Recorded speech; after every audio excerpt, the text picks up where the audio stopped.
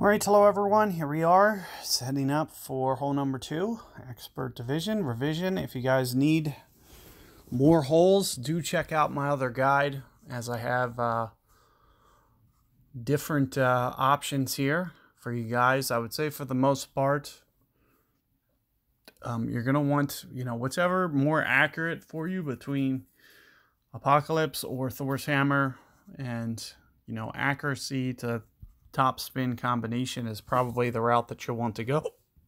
For instance, if you had a Thor 6 and a Apoc 4, you'd probably want to go Thor 6. Similarly with Thor 5, you'd probably, for a lot of these, use Thor 5 just because of the extra top spin that you have over the Apoc 4, for instance. However, I have Apoc 6. It's going to have better accuracy than Thor, so that's going to be my basic go-to driver. Now, what ends up happening on this one is, especially with this wind, it creates kind of a very tight angle in between here. So staying between here is going to be very tough to do. So one of the things that you might want to do is just kind of gently back off your power and try not to get too risky with how aggressive you play this shot. So I'm going to try to back off just a little bit, try to work on some precision, and make sure that I'm doing just a little bit less than necessary just to try to hold the fairway. Fairway is going to be essential here for really securing that eagle. So that's what you're going to see me do here. Very close to maybe straight topspin. And you can see, too much power is not going to be necessary, so I'm not going to go full. But I'm going to aim towards the left-hand side here because of wind effect. So there's 5-ish rings. I'm going to go about six and something. And, as I mentioned, I'm going to try to back off a little bit, just try to hone in on perfect ball. Because foremost, I just want to try to hold this fairway and try to play my wind effect. It looks like I'm just gently rolling into the rough. But that's just going to show you the complications. I did pull it off with a Apoc 4. I may just go ahead and just hit this rough shot for you guys, just so you guys can see it.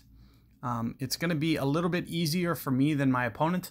Another thing that you can do is you can bring a power 4 ball, and if I do put it where I just did, I'd be perfectly fine. Since I do have that sniper shot for you guys, I probably am just going to keep this guide the way it is. Normally I might pitch out and just be like, oh, well, you guys won't be here later this week, but just in case, it does happen, I'm going to kind of work you guys through and try to get you dialed in here on this rough shot, since I do have, a perfect jive, especially with an Apoc 4. But you can see, it's going to be a tough drive to pull off, and very tight with that wind angle. So you will need to be rather exacting, and as you can see, it just cost me on this guide today. However, I don't think it's going to cost me an eagle. Especially if you have a Nirvana 8, for instance, definitely going to be plenty to kind of secure you. And you can see with what I'm going to need to do here, I'm just going to kind of aim up here towards here, maybe about half power, and maybe just a little bit of curl. So I'm thinking somewhere around 6 rings here with some curl, half power, somewhere right around here.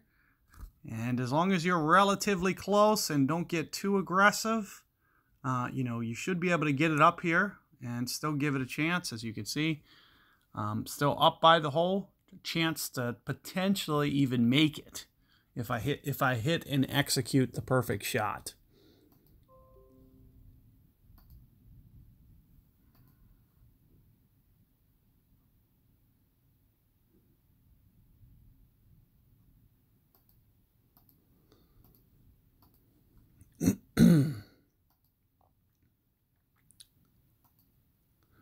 So, at the very least, don't do too much. Create that nice angle that you saw me do with my wind. You can see that I was kind of curling it back left. What that was allowing me to do is create a nice angle to kind of keep as much fairway as possible, as opposed to first bounce being close to the rough, second bounce being close to the rough. I'm creating a better angle for the ball to get more room to come in when I set up and do it angled like that.